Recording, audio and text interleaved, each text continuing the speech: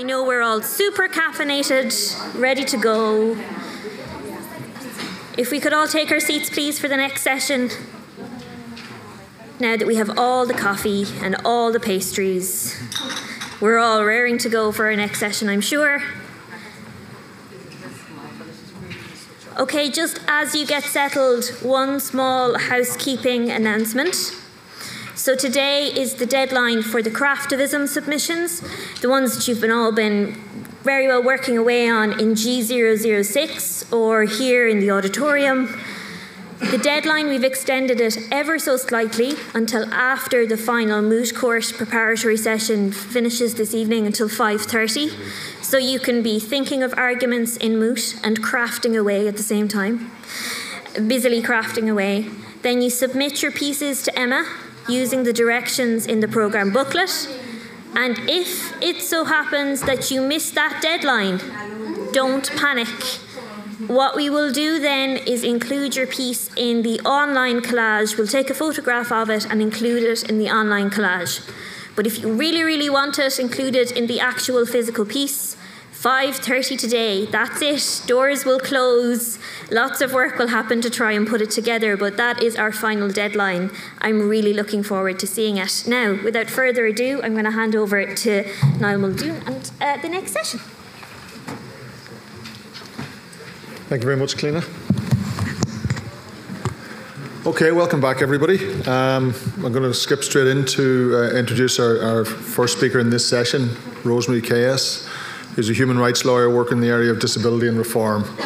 She's advised on issues such as housing, education, guardianship and employment, and is currently the Vice Chair of the United Nations Committee on the Rights of the Persons with Disability. Rosemary, I'll hand over to you. Thank you. Thank you very much, and good morning, everybody. This morning, what I want to actually start with is an excerpt from a book chapter that I wrote several years ago. So please forgive me if you've had to read it before and I'm saying stuff you've already heard from me. But for those of you who haven't, what I'd like to do is first just scope out what is the vision of inclusive education. We're different, we're the same, and we're all wonderful. Now that quote comes from Big Bird, the famous Sesame Street character. And underlying Big Bird's pithy sentiments are the assumptions that human diversity is broad in nature and we are all members of the human family with inherent dignity and worth. What is more, we all have something to contribute and we belong together. So in terms of education, that is critical to understand. What we experience and what the ideal is very different. So, can you go up a little bit further for me, please? And a bit more. A bit further. So what is the ideal? So what does an inclusive education experience look like? It is different from different perspectives and can be illustrated by the experience of the non-disabled student, the teacher, and the student with a disability. From the perspective of a non-disabled student, there is no question about where their sibling, friend, and neighbour will go to school. They will all go to school together. They are all part of the same community and the same world. All students will observe and participate in the learning of one another. Non-disabled students will see adaptations that enable all students' participation and performance. They will watch teachers move seamlessly between the needs of students, aware of the value of including everyone in the classroom. The non-disabled student won't remember when or how they learnt sign language. It was just part of the immersion program. but signing behind the teacher's back and across noisy rooms is often one of their greatest pleasures. As is singing in the deaf and hearing choir, the non-disabled student is keen to learn Braille because of the enormous benefits of being able to continue to read after lights out. The typical non-disabled student will detect perceived weaknesses in their peers and identify injustices largely to themselves, asking questions such as, why does she get extra time, or a reader or a computer in exams? At best, they will witness bullying, and at worst, they may participate in it, the consequence of which will be a strong response from the school that reinforces its general safe school policies and the importance and value of diversity and respect. By the time the non-disabled student finish their education and commence their working life, some of their friends and peers will be people with a diverse range of abilities. Consequently, their assumptions of life will be of mixing with people with a diverse range of abilities. They will imagine and expect to work in places that are gender, age, culture, race, religion, and ability diverse, as their school was. Moreover, as a result of their educational experience, they will know how this is meant to look and what is required to realise it. It will leave them with an incomprehensible view of today's unemployment statistics for persons with disabilities. And finally, the fear of disability is diminished by the knowledge and experience of a life that includes the spectrum of human diversity. The teacher in an inclusive school will have studied the philosophy, legality, and practices of inclusion in the teacher education. They will have an understanding of the range of diverse educational needs that may present in their classroom and the school. Their classroom layout will be interactive and interesting, with self-access centres for activities such as problem solving, reading, computer work, and quiet corners that allow students time out and independent learning opportunities while still being together.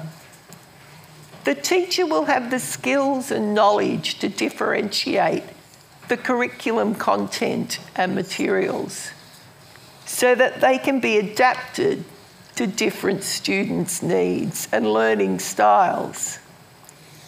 Interest groups and flexible groupings will be used in cooperative learning projects that enable all group members to individually contribute to the collective whole.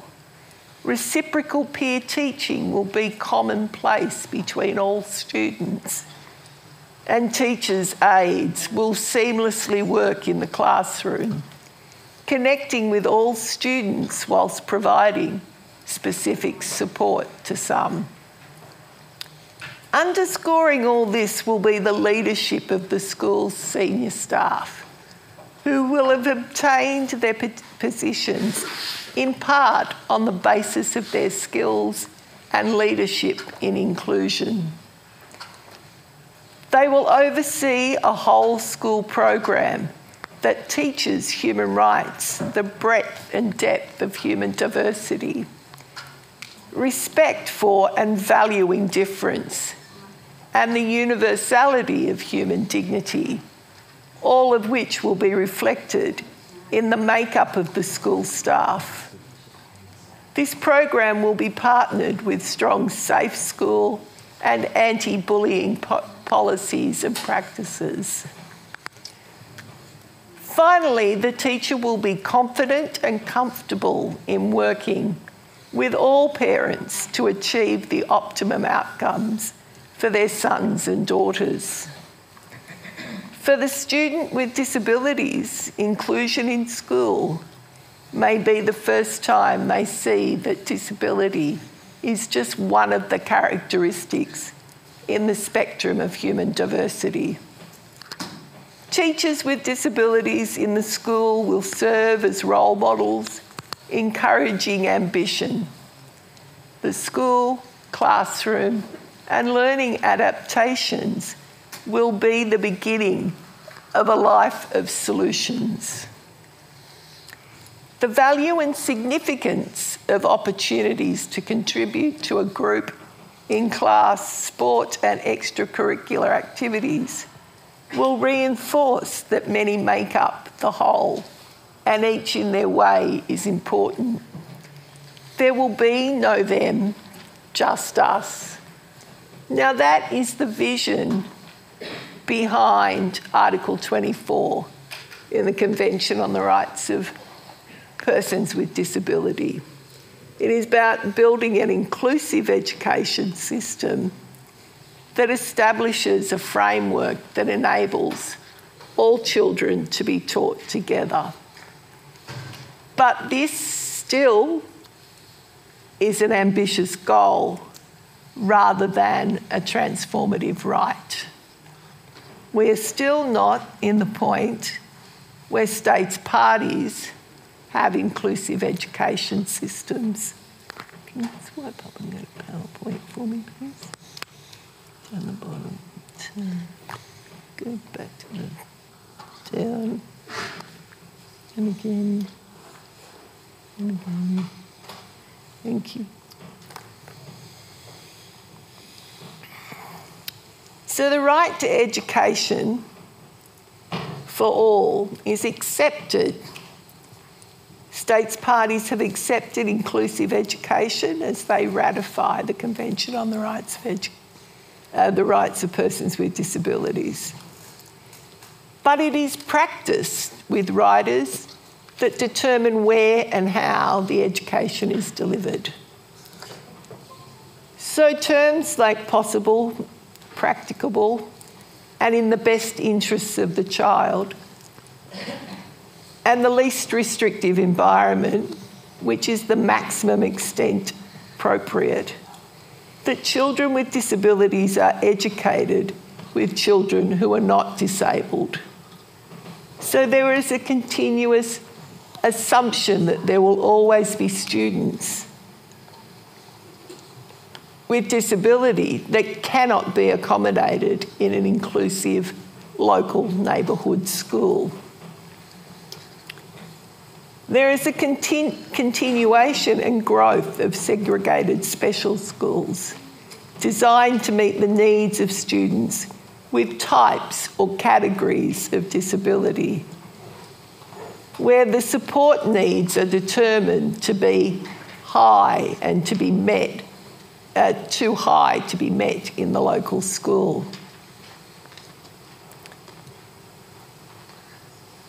So how do we break this nexus? How do we break down the ableism that's behind the process of special schooling? The value judgment, the value judgments that create low expectations of students with disabilities. We continue to be blocked in breaking down not only those value judgments, but also the vested interests that are firmly established within special education systems.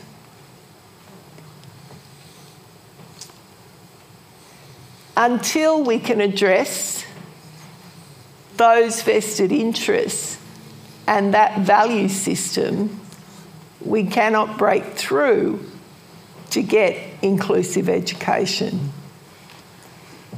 It will require significant change from states parties. The committee sees segregated education of students with disabilities throughout the globe, and that extends from being segregated in specialist schools, completely separate, isolated within units within mainstream schooling, or segregated at home through not being enrolled in education at all. Education's long been recognised as a cornerstone right, one of those rights that have the ability to ensure that people can go on to exercise other core fundamental human rights. It sets people up for them to be able to participate within democratic society, to engage in the economic life of the community, to be able to form lifelong, trusted friendships and relationships. For kids with disability to be denied these opportunities is a process to just deny them human rights on a larger, lifelong scale. Individual communications that come before the committee and states reports continue to demonstrate very little in the way of movement towards establishing inclusive education. We find small pockets in some provincial areas, but no whole-scale commitment and transformative steps being taken to create the mechanisms that are needed in teacher education and training, in architecture and the design of the school environment, in the leadership and promotion of teachers with inclusive education skills. All those steps are measures that need to be taken to ensure there can be what is required by Article 24, an inclusive education system. Thank you.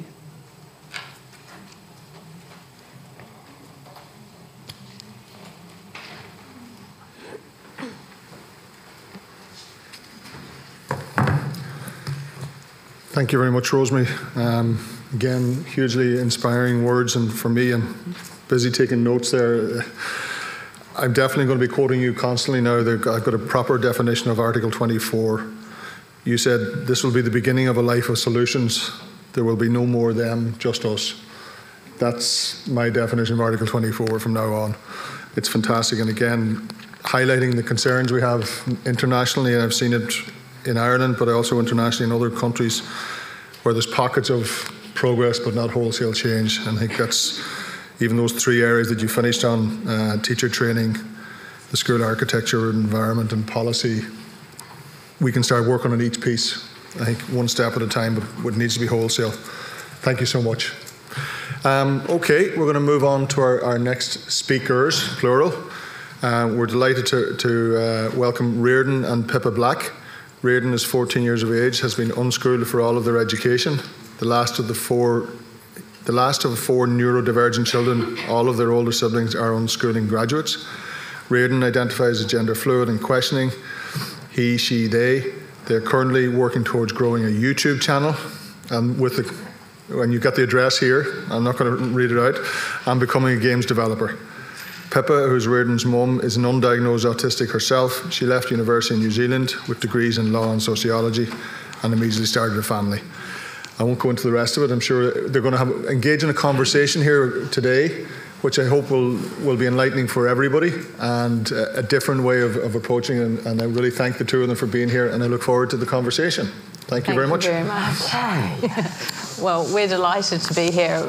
I'm very honoured to have been invited, and it's a very illustrious company that we're amongst. Really appreciate it. Yeah.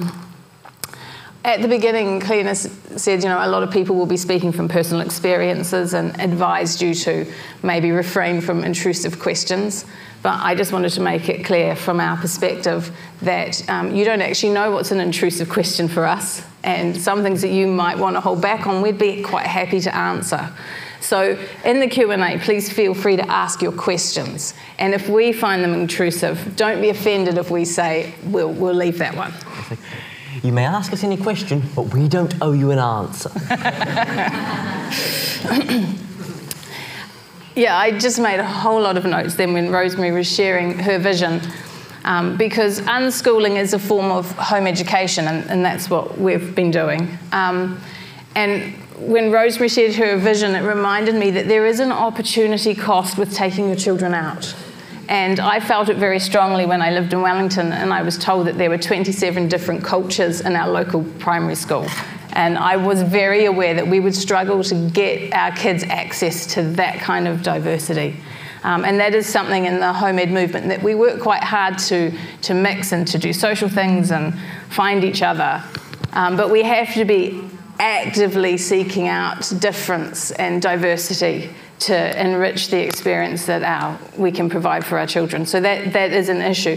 But the big thing that we had in common was with this vision that you were setting up young people to fight for their democratic rights. And the way, I believe, the way we've done our version of home education, and there is no right way, this was our choice, it is based on taking children seriously, which is a parenting movement that happened in the sort of 90s, and giving them a voice in how they're educated, how the families run, what are the family guidelines and rules. It's a participative, respectful system. And I'll tell you what, if you respect your kids from babyhood and give them a voice as much as they have the capacity, as soon as they have it, when they go out into the world and they face injustice, you've made an activist. And we see that a lot with Redden's, or my third offspring. They're doing counselling in Limerick, and they're the one on the course pushing for inclusive sex ed in schools, doing workshops on talking to your kids about pornography use, which is another thing with home ed. You give your kids unfettered access to the wealth of educational resources on the internet. You need to be willing to have those conversations. That's the reality of life today. Right, so what I want to do here is give Redden a chance to talk. Redden might have to slap me or something, and ask Redden some questions. We've had a very different experience with our elder three. I had 3 kids under 4 for 3 months, and I maybe was a bit deranged. It's a totally different experience from Redden. There's a nearly 10-year gap before Redden was born. And so Redden's been home educated nearly as an only child, but with this input from older siblings. So that peer-to-peer that Rosemary was talking about, we have that. The other thing, one more thing before I start giving Redden a voice, sorry. The president of the university, when he welcomed us, he said, universities aren't these institutions that send out knowledge, but they're places that learn. And that's what our home has been. Me and my husband have learned. Our kids teach us things every day. I don't know who benefits most out of this dynamic, because we as parents have benefited hugely. So we'll start talking about what is unschooling. Redden, do you want to have a crack at what it is for you? Well,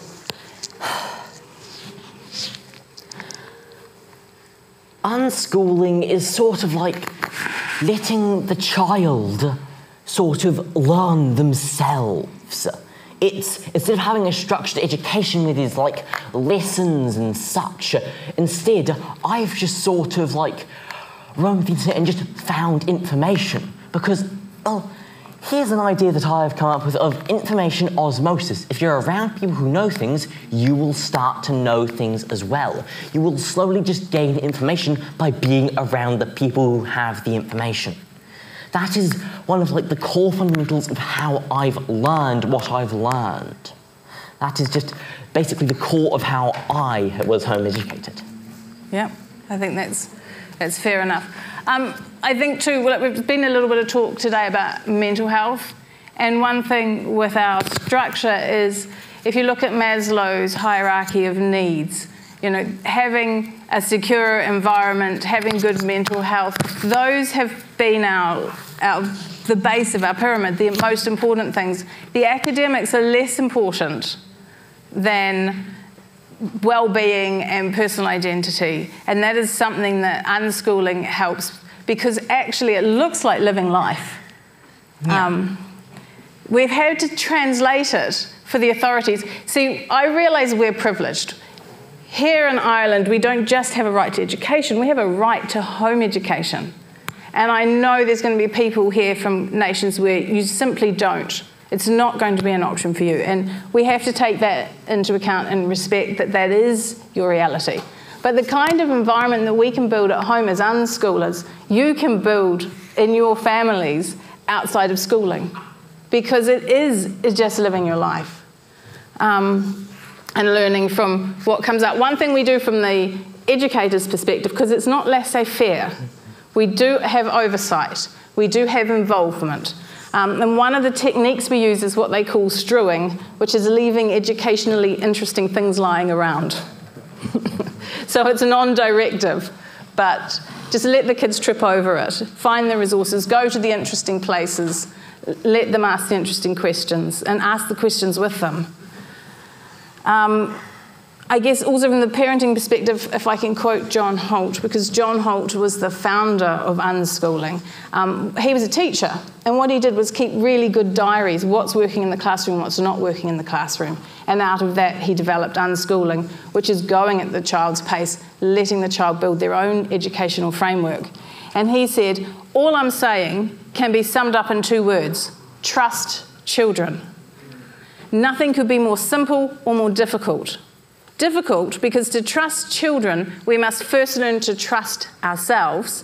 And most of us were taught as children that we could not be trusted. And that's the fundamental difference with the unschooling approach, is that we're raising children, hopefully, to trust themselves.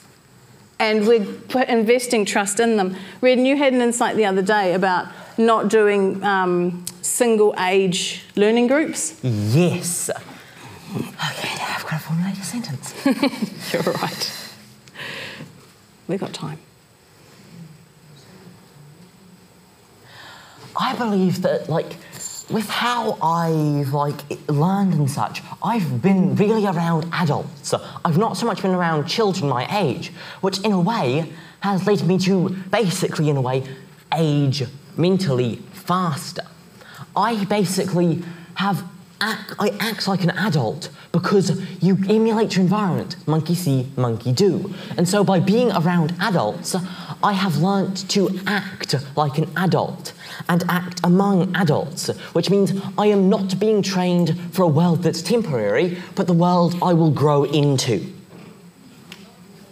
And so there's a theoretical connection with that. I don't know how many of you are familiar with the work of Jean Liedloff, the continuum concept. But she looked at the way traditionally people took their children to work. Mum has baby, feeds baby, straps baby on, gets back out into the fields. And children, therefore, are integrated into life and work as in one smooth continuum, rather than being segregated into institutions and taught. And that flows beautifully into what we're trying to achieve when we're unschooling. I learnt a lot about parenting through this. I learnt a lot about role modelling. It really doesn't matter what you try to teach your children. They're going to learn the most from who you are, which is challenging. My children are now calling me to task on having good boundaries. If you want to raise good children, be a good person. Yeah. But I can get so passionate about a cause that my boundaries and my self-care goes right out the window, and I've got adult children now calling me to task on that. And seeing that in themselves and saying, I know where we got that from. So I think it is important. There were times when, because as Redden said, being freed on the internet was a great source of learning. We've got a list here of resources, a lot of them are online. And But when Redden was younger, I liked having the computer in the family space with no headphones. So that when I'm hearing some gamer go into a misogynistic rant, I can say, listen, I don't like the way he's talking about women. And we could have that conversation. Capital G on gamer. Yes. So there are pitfalls and there are things we've had to work around. And I think maybe we should come around to talking about how our experience interacts with the neurodivergence.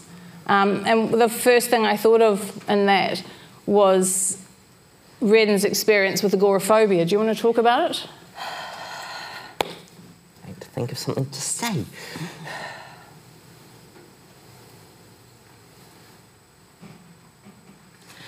In a way, this no schooling has led to me staying home a lot more. And that has led to me, in a way, struggling to leave the house. I need to think of more words. You're doing good. It's fine. Yeah. And part of it is that, though I know once I'm out I'll be fine, the first step of anything is always the hardest. And so I find like all the stress comes before a trip. Like before this, there was just an avalanche of stress. But now I am in it, it's a lot easier. The first step of anything is always by far the hardest. So we were observing this reluctance in Redden just before COVID hit. And so we were working around ways and reasons to leave the house and things to engage with that were interesting. And then COVID. What COVID did was help to build the other ways of having a social life and the other ways of interacting with friends, playing games online, using Discord, all of that. So, you know, that's been a huge positive. One of the things we did, some of you, another alternative education system would be called democratic schools. And it's a very similar process to what we do. I read Jan Fortune Wood's book, With Consent, Parenting for All to Win. And the thesis in that book is that you can, as a family, you can brainstorm the solutions and run your family in a way that suits all of the members. So this is really good for getting around some of the issues of equal voices and capacity, because you're supporting the family to find the solutions that work for everyone. And democratic schools do that. They try and get the students having a say in how the school is run. So when Redden's siblings were quite small, I remember sitting down in a park in London and saying, right, so let's say there's no rules. What's okay in our family? What's not okay in our family? Do we agree that it's not okay to hit people, that it's not okay to say mean things to each other? And what do we do when family members do that? And whose responsibility is it to call people out on this? And we came up with a system that we were happy with, that the kids should be able to call us out just as much as we should be able to call them out. And there's that sense of having responsibility that we were trying to build in. Yeah. Do you have a comment? Alarm. He has an alarm. Yeah.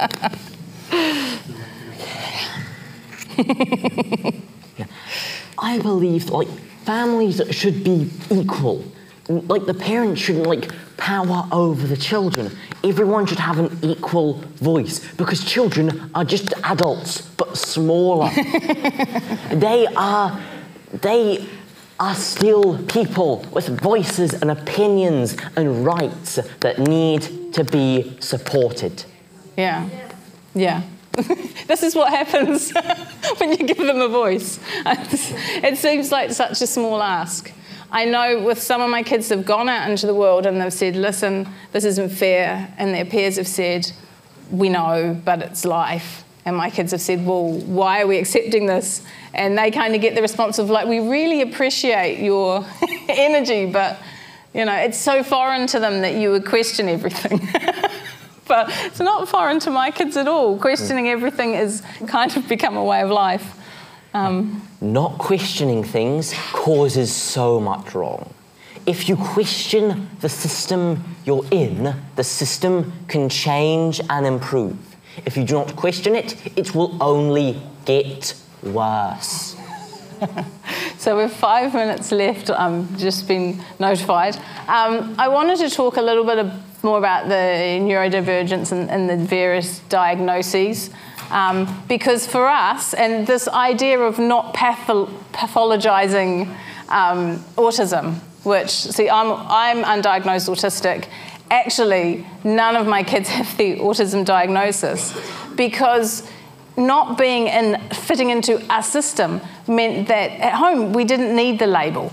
We know who we are, we know what suits us, we arrange our environment to suit ourselves.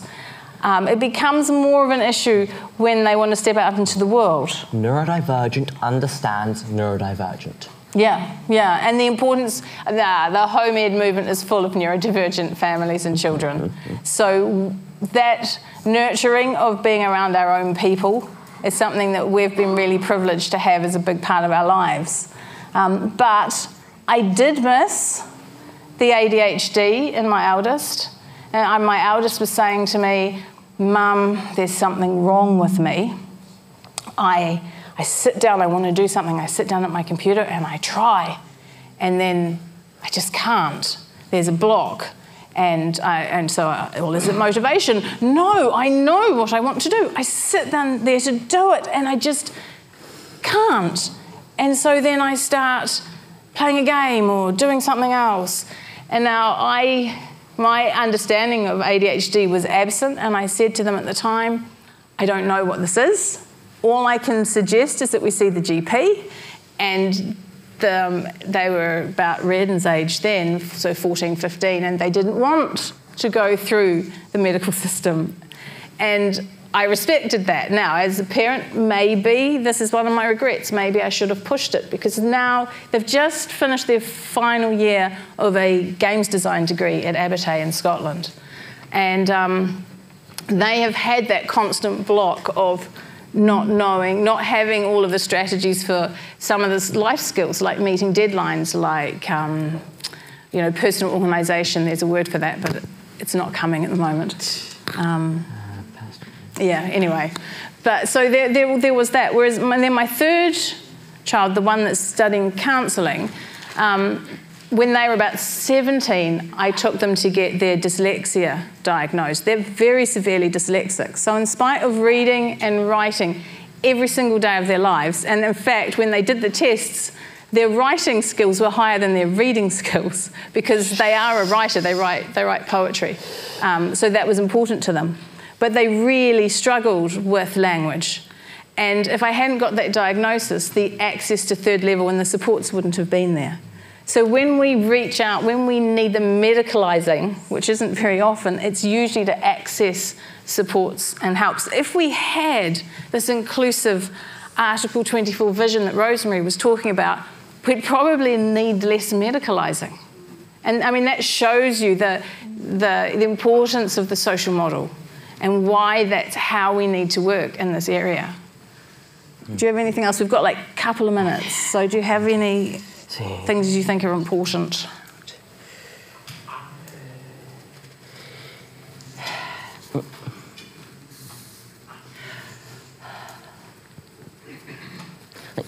The human mind is a complex thing. Like, all these little neurodivergences and disorders and stuff are complicated things. Like, there's no simple way of understanding them, because there is no standard. It's always different. Everyone has it different. The same condition can show out in a million different ways and all be completely unique. And so that's why social models and stuff are important, because to understand the person, you need to understand the person, not just look at some brain scan and go, you appear to have this condition. You have to look at the person themselves and see how the condition they have shows up in them. Yeah, and that's been the beauty of unschooling, is that we've been able to tailor what we do for each family member as an individual. So when I was writing an application for our right, because we moved here when Reardon was 3 months old. So we were already home educating, but not in Ireland. So we did the application to be approved. And when I wrote it, it struck me that I had a different approach for each child. And I thought, we must be doing it right. And that's our time up.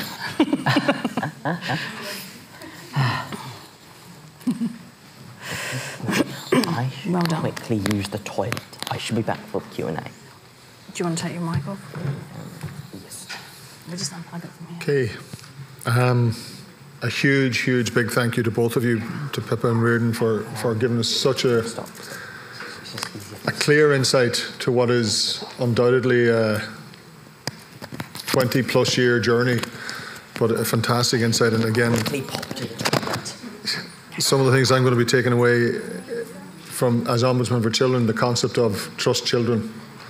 You know, I always talk about where we do our best to include children in various different ways, and whether it's children with disabilities or children homeless, wherever it is, hearing their voice. I always say you get a much better system, a much better product when you ask the children rather than assume stuff. So trust the children is being brought to a whole different level there. Also, I like the idea that, and this is the bit that scares every parent, if you want to raise good children, be a good parent. Very onerous task on all of us. But thank you very much, and I look forward to the conversation later on as well. Okay, we're going to move online now, and we're going to hear from Frederica Satimi, who works as Inclusive Education Programme Manager for Inclusion International.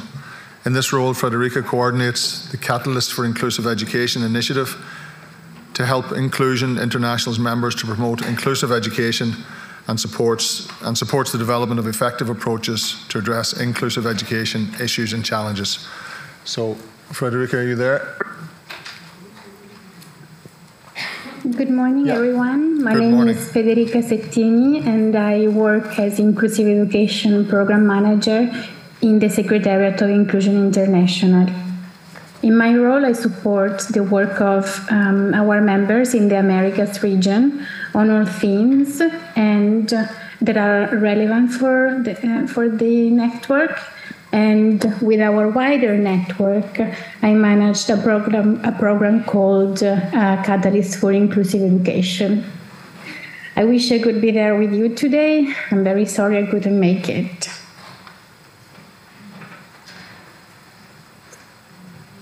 Before we talk about the Catalyst for Inclusive Education program, let me give you a short overview of what Inclusion International is. Inclusion International is the international network of people with intellectual disabilities and their families. Our network is made up of individuals and organizations who share our common goals. Mainly a world where people with intellectual disabilities and their families can equally participate and be valued in all aspects of community life. Our full members are organizations of self-advocates, organizations of families, or a mix of them. Individuals can also apply for membership. We have over 200 member federations in over 140 countries in all the regions of the world. If you visit our website, inclusion-international.org, you can find an interactive map with the list of our member organizations.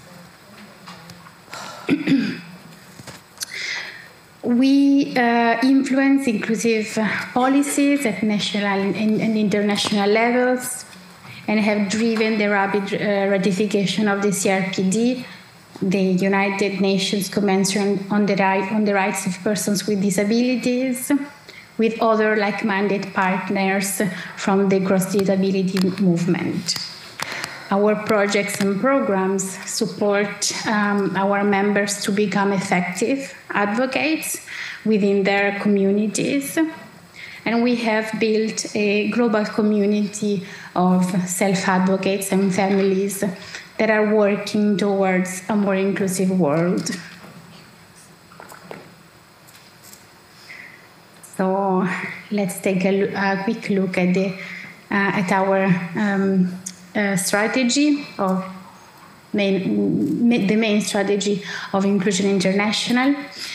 which is based on 3 main objectives. So the first one being grow the support for our vision of inclusion.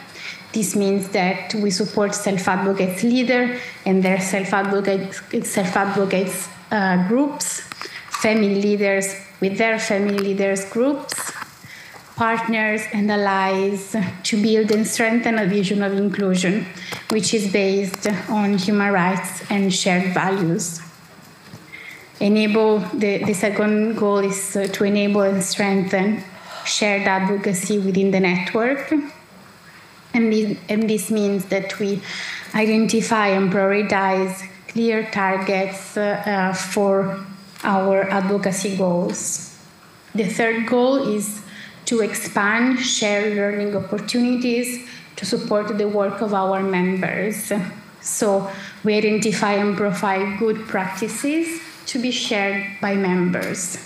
Then we also support and develop projects at the country level to demonstrate and implement these good practices, and also create learning opportunities and platforms for members.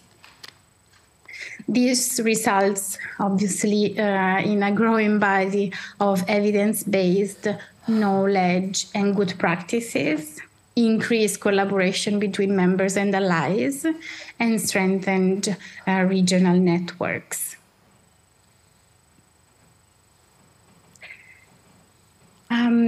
The main programs of Inclusion International are the Catalyst for Inclusive Education program and Empower Us. Catalyst is Inclusion International's initiative to support members advance inclusive education in their countries, regions, and at global level. Inclusion International's program Empower Us is aimed to support self-advocacy leadership to grow. It is developed following Inclusion International Global Report on Self-Advocacy for Inclusion. So I'm now going to talk to you more about Catalyst. A few years ago, we asked our members why they wanted to be part of our network, and it was clear that they valued the role that Inclusion International had played at the UN level and in global advocacy. Many of our members said that it had been important to have a role in the convention negotiation, in the development of the General Comment number 4 with the CRPD committee. They valued their membership in Inclusion International for having a common and stronger voice and for the opportunities to share resources, knowledge, and strategies. They also said that they needed support to be able to advocate more effectively at the national level for the implementation of the CRPD and with a strong focus on inclusive education. Our members are involved in many different aspects of inclusion, but inclusive education is something that almost all our members are involved in. And this was one of the main reasons why Inclusion International came together 60 years ago, and it remains one of the issues that really drives our work.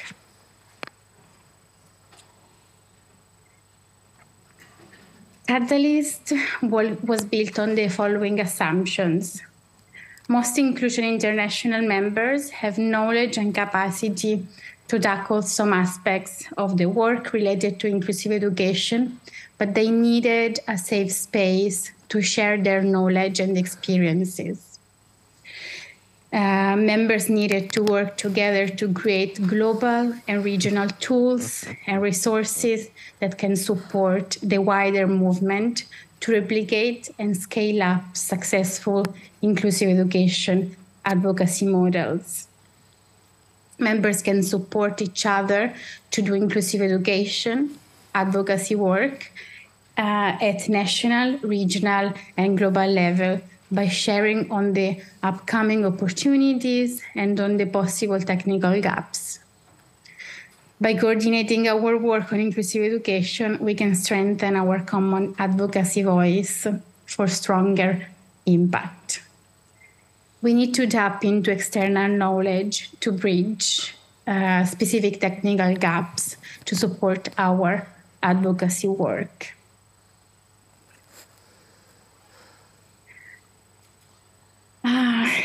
The goals of briefly, the goals of the program are to be a space for members who are experts in inclusive education to connect, to support members by giving technical advice about inclusive education, to help with the work of the Catalyst for Inclusive Education as needed.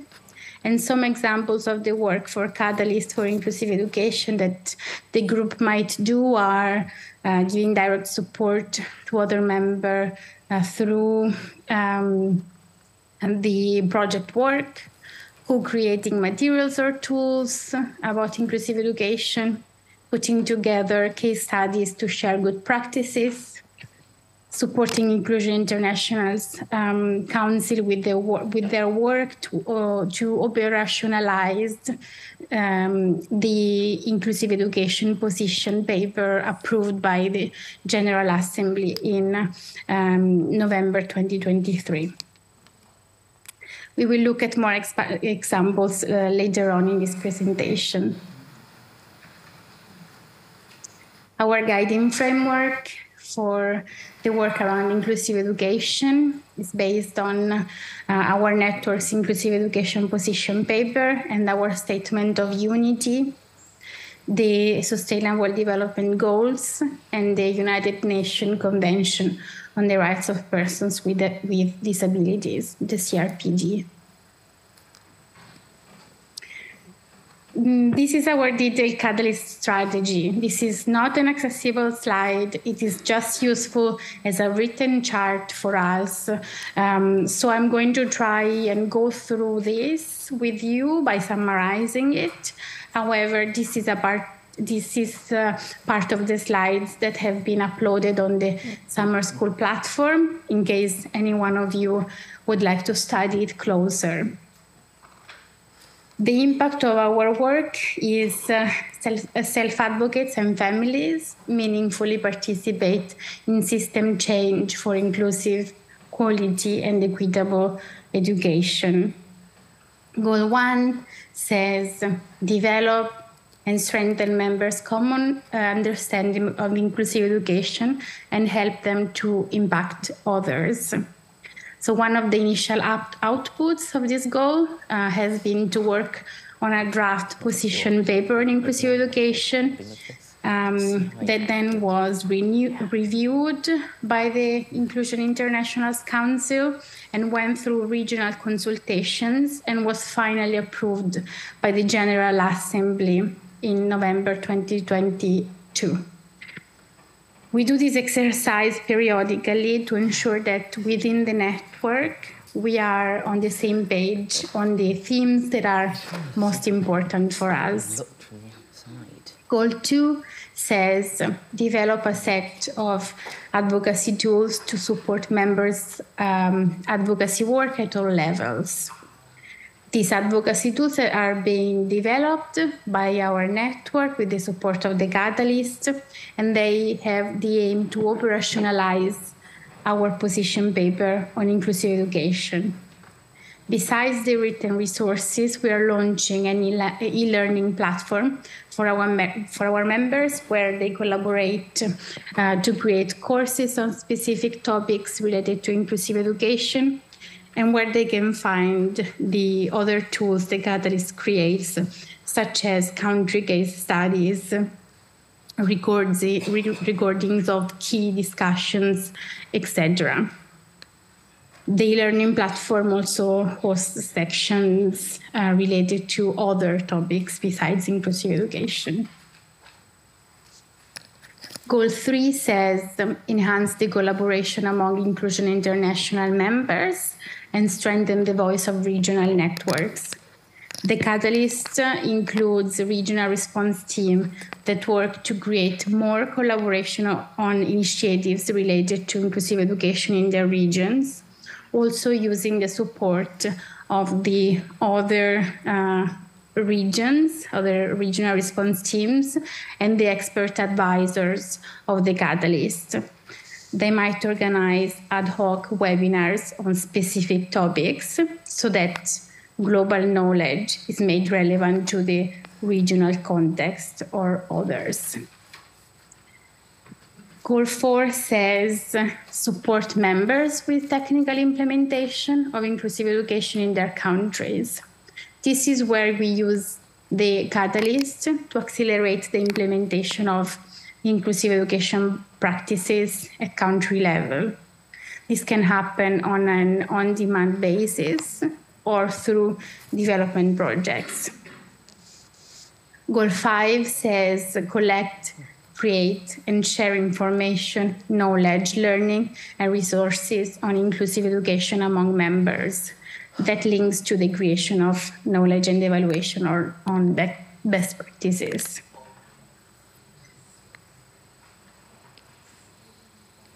First of all, when we look at the structure of the catalyst, the main way to be part of the catalyst is to be or become a member of Inclusion International and as an organization of persons with disabilities and their families, or as an individual.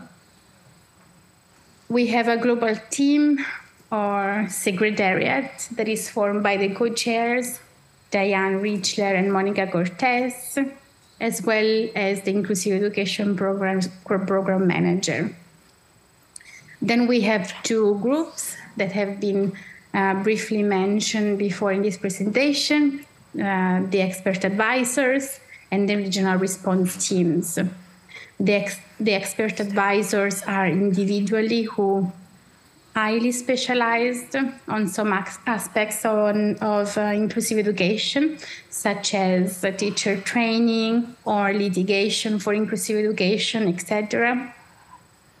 They give their ability to participate in drafting papers, in providing technical support or mentorship to Inclusion International members through a wide variety of activities. The expert advisors are invited to take on their role by the co-chairs.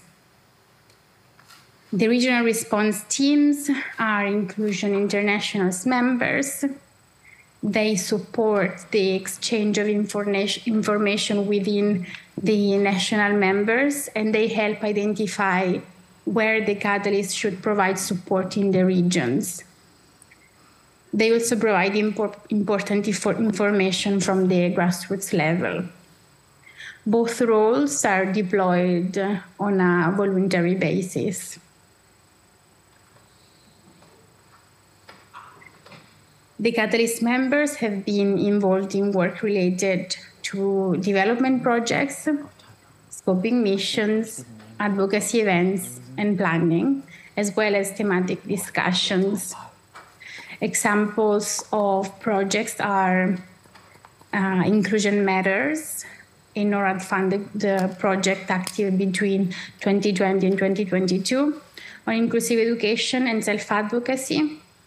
This project provided technical assistance, support in advocacy tools creation, and strategy planning and inclusive education courses held with the support of the Catalyst. Empowering families to leverage community resources for inclusive education, which is a World Bank's Inclusive Education Initiative funded project that started in 2022 and is still ongoing. The products of this project are a series of toolkits on inclusive education for organizations of persons with disabilities and created by organizations of persons with disabilities. Catalyst also held scoping missions in Paraguay, Peru, Nepal, Ghana, Ethiopia, Rwanda, these countries so far. Most of them resulted in policy change, and all of them helped the national organization to develop plans of actions to tackle the key issues related to inclusive education that they faced. Catalyst was active in regional and international advocacy events.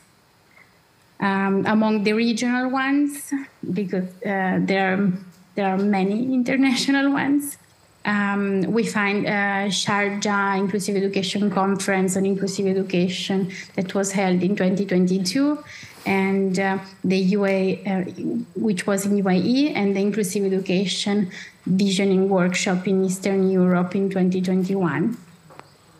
Among the thematic discussions that the Catalysts have held within the group, we had transitioning from special to inclusive education system, coordinating discussions on annual global education monitoring reports, using strategic litigation to advocate for inclusive education, etc.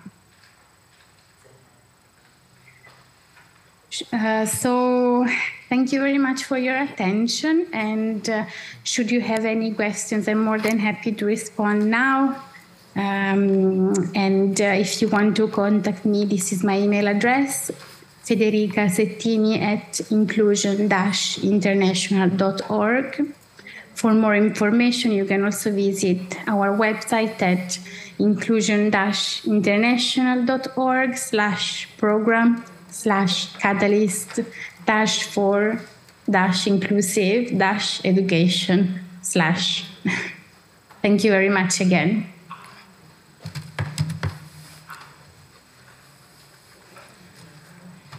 Thank you very much, Federica. That was another excellent presentation. Really thank you for that insight or understanding of your work. And I suppose, again, what it does for me is it highlights, I noticed one of the challenges that you put up on the slide was that inclusive education is a process that needs close and continuous monitoring in order to be protected. And that ties in with the fact that you said inclusive education is why you started the organisation 60 years ago. And it shows we haven't made the progress we want, that wholesale progress that Rosemary was talking about as well.